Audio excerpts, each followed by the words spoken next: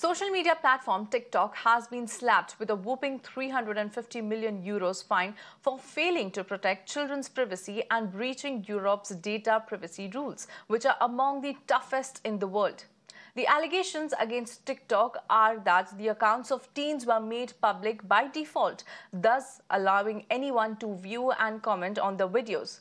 Those default settings also posed a risk to children under 13 who gained access to the platform even though they are not allowed to.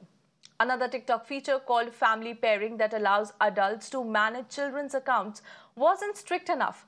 The feature was also criticized for not making a distinction between parents and guardians.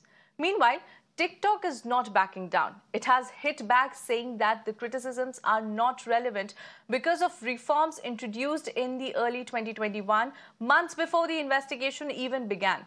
It has also raised questions over the level of the fine. However, this is not the only case where the Chinese short video sharing app has been fined. Earlier in April, the UK had fined TikTok with 12.7 million euros for violating children's privacy.